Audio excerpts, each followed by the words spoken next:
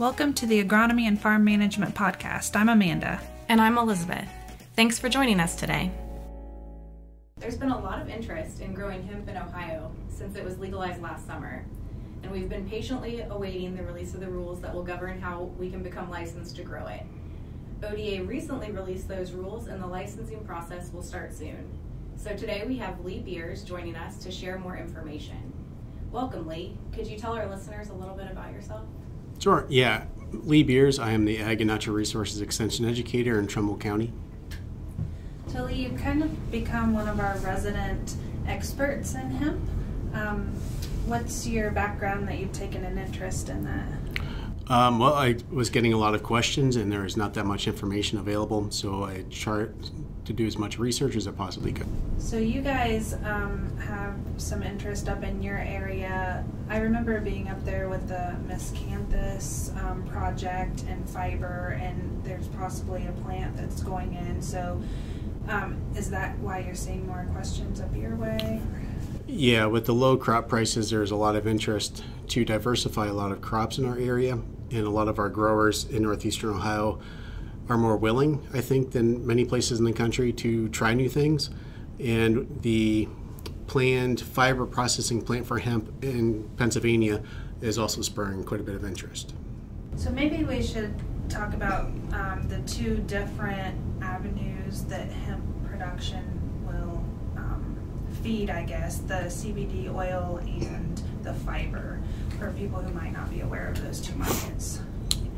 Yeah, so there are 1,000,001 uses for hemp.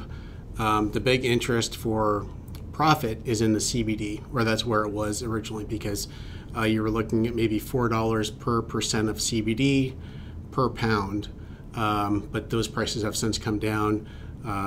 There are, like I said, 1,000,001 uses for hemp. Fiber is one of them. Seed production for food. Think of hemp oil, same you would use for vegetable and cooking oil and things like that. But fiber, until we get the infrastructure built up, it's going to be a little while before we see any long-term use of that. It's pretty amazing. I know I was at a meeting a couple weeks ago in Kentucky, and one of the guys there said that hemp is perhaps going to turn out like a pork product where, you know, they always say you use everything but the oink. And I mean, we've seen hemp pop up in all sorts of consumer products just in the last few months, it seems like. I've noticed it, like you mentioned the food products. I didn't even think about that. I was looking at something the other day and it said it had hemp in it. I was like, oh, interesting. Yeah, it's used for soaps in Europe. They use it to make car parts. They make fiberboard out of it. It's a very diverse product. But you mentioned prices have gone down, so I think a lot of people were excited about this because it could be another crop they could produce, but we've seen a lot of market activity in a negative way lately. Yeah, so if you're growing it for CBD, you're essentially paid for it on the percentage of CBD in the crop. The average in Kentucky and Ohio is about 5 to 7% CBD. Contracts were paying on that percentage by the pound. So if you had 1 pound and you got a contract price of $3 per pound, you get $3 per pound based on the CBD concentration. Those prices have since dropped. If you have a contract that's over $1, you're doing pretty good. Prices have dropped significantly with the oversupply and overproduction of hemp in 2019. Yeah, so thinking about that more realistic price outlook in the market, you know, I've seen the rules for ODA, and it seems like there's a very high upfront cost for producing this crop. Could you share a little bit about the rules and how much it would cost on average to produce hemp? Yeah, so you are looking at, ODA has a minimum of 1,000 plants, and you have to plant at least 1/4 of an acre, or if you're growing indoors, it has to be in a set square footage. If you're growing it outdoors, you're profitably going to be at 2,000 plants or more. That's where most people are going to find the sweet spot. If you're in that 2,000 plants per acre, some plants are, $20 a piece. Some seeds are $3 a piece. So you're looking at approximately $6,000 per acre just in hemp plants or seeds per acre. That doesn't include equipment, labor, irrigation, all of the other things that go into it. So it's a very significant investment that you want to make sure you have a contract in hand before you start putting anything into the ground. So there's also a licensing cost associated with planting hemp. Yes, so the license is going to be $100 just to apply, and your annual license of $500 for each growing location. So if you have multiple locations, you have to have an additional license for that location. And you also have to pay to have it tested on a regular basis, because as the season goes on, CBD percentage will increase. But because CBD is part of the process to make THC, which makes marijuana, if you go too high into CBD, you'll cross the 0.3 threshold that makes it legal for industrial hemp. If anything above 0.3, it's technically considered to be marijuana, and it's illegal. I was listening to some information and on the rules and regulations, and you mentioned the 0.03 or 0.3. 0.3. 0.3.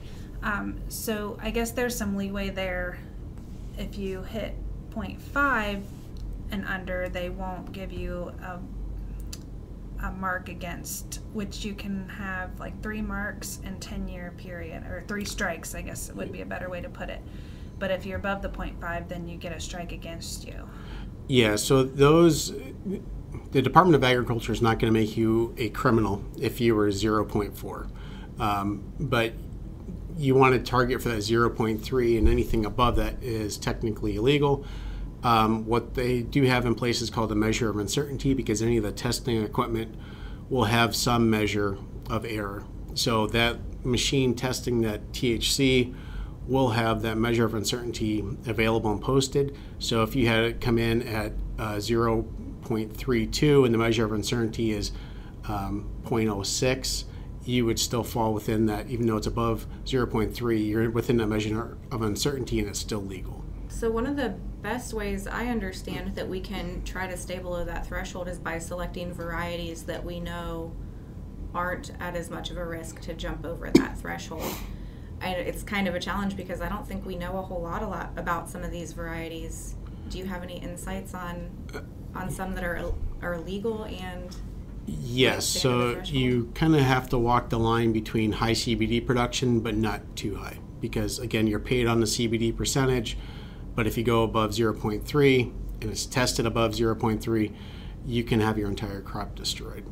ODA, is my understanding, is this year they're not going to put any limitations on varieties.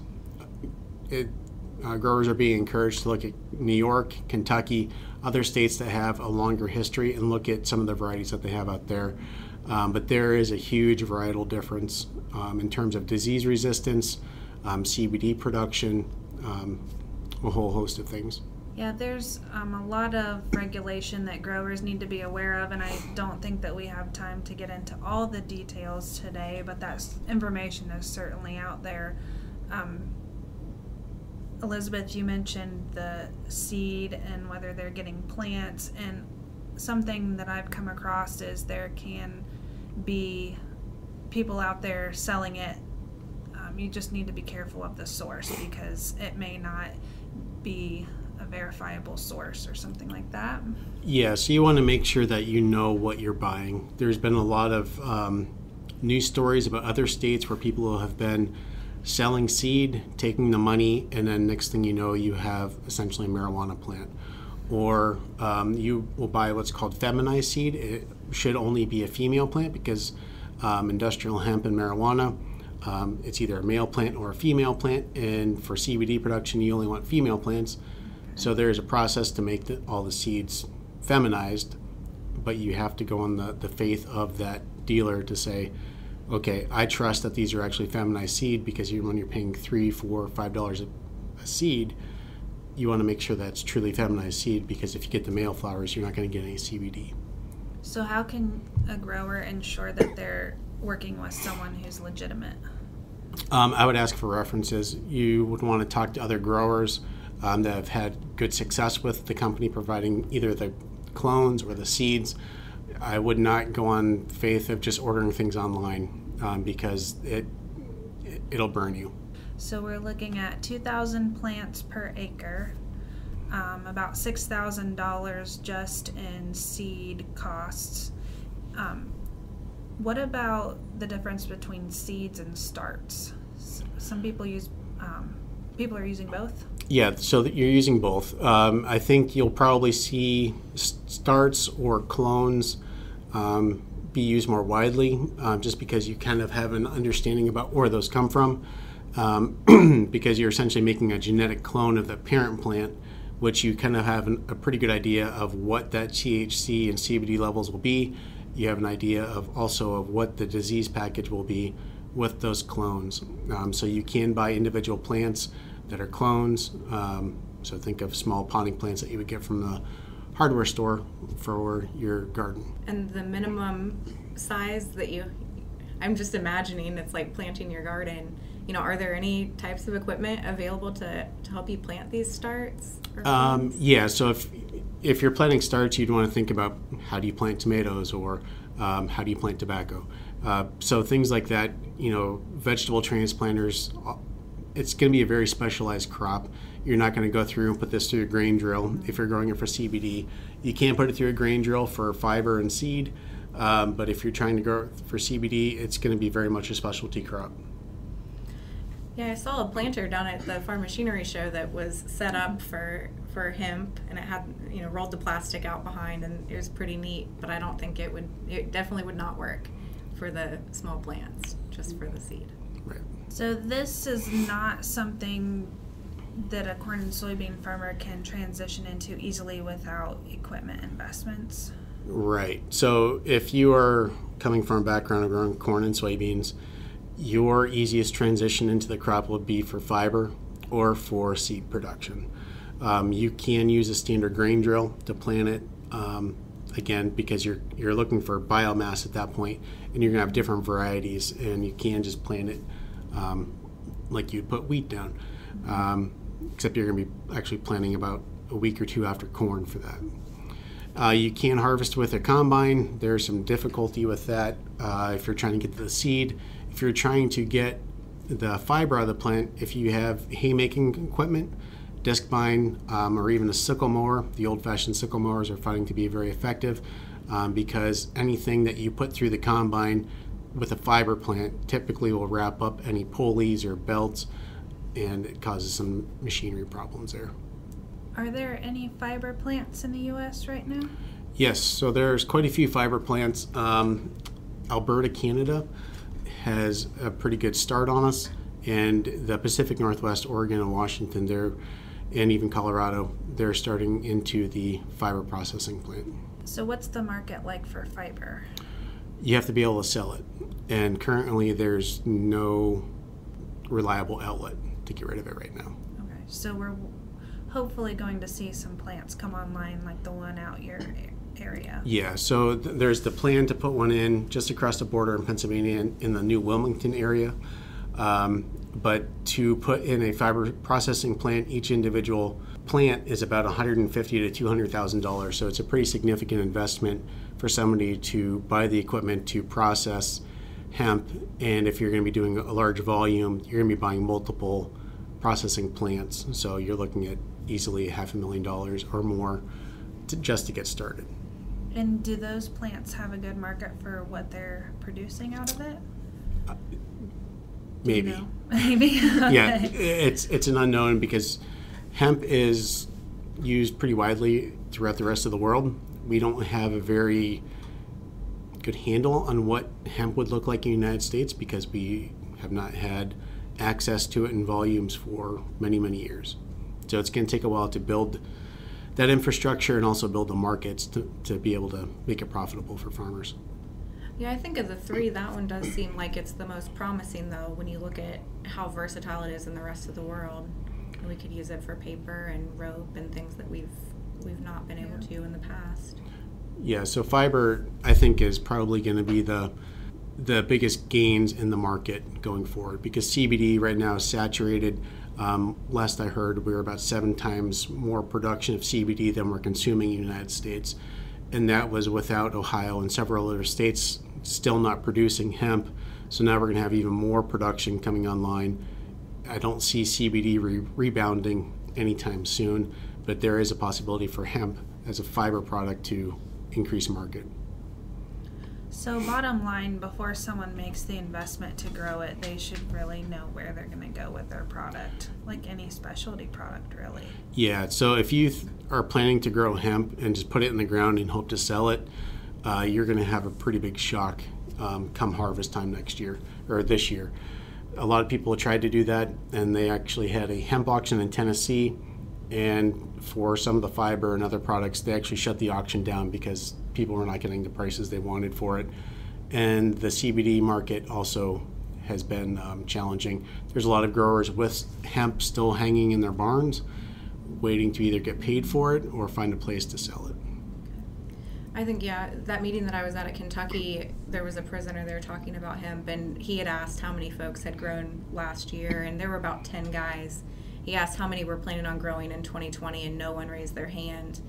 Wow. The stories of they thought they had somewhere to sell it, they had contracts, and that falling through was somewhat heartbreaking. And the advice that they were leaving folks with at that meeting was, you shouldn't invest more than you're willing to lose until we really see how this is going to play out long term. Yep, and I think that's probably a good advice. If you're not willing to lose the money, I wouldn't be putting it into the ground in 2020, especially with so many other states coming online with their hemp products.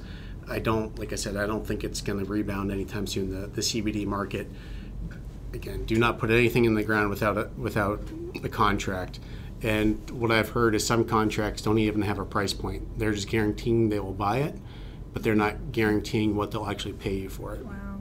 So, I mean, it sounds like there's hope for the future for this. We just need to get some of these fiber plants up and running, and hopefully we'll have a market for that end product. Yeah, so this time last year, everybody was looking at the prices before the states made it legal. So Kentucky, Colorado, Pacific Northwest, and a few other states were producing CBD, and they were making pretty good money on it, $4 per pound per percentage of CBD. So if you had 5%, you're looking at about $20 some dollars per pound of 5% CBD. And if you're getting 2,000 pounds per acre, it adds up really quick. When that price drops, your input costs are still the same, but you're not getting that back out of it. And when all the other states came online, that price just dropped drastically around August, September of 2019. I'm hopeful that maybe that price will come back up as we better understand how we can use this, because it seemed like products with CBD in them became legal really near to the time that so did growing hemp for that purpose. So there wasn't that time to really develop products and the infrastructure to support all that production too. Right. And if you're driving down the road and you see a gas station with the CBD sign in the window, you don't really know what that is at this point because it's such a small market. But I think as more Americans become accustomed to CBD, and we actually find a lot more uses for it, because being from a previously legal plant, there wasn't a lot of research going on. So I think we're going to see that market increase, but I think in 2019 there was too much too soon, and the market got flooded, and unfortunately I think a lot of farmers had a bad experience. Well, we'll continue to keep an eye on this. Lee, do you have anywhere you can send people if they've got questions? Yeah, just call your local extension office. That's the one thing I can stress completely, is call your local extension office. They will get you in the right direction for resources. And also Central State University, they have a hemp specialist. So just call your local extension office. Thanks, Lee. Appreciate your time. Thanks. Thanks for listening to the Agronomy and Farm Management Podcast. Join us again in 2 weeks for our next episode.